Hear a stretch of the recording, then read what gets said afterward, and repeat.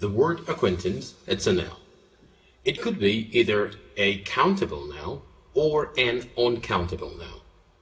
When you regard it as a countable noun, it simply means a person or persons who you know. For example, I have an acquaintance.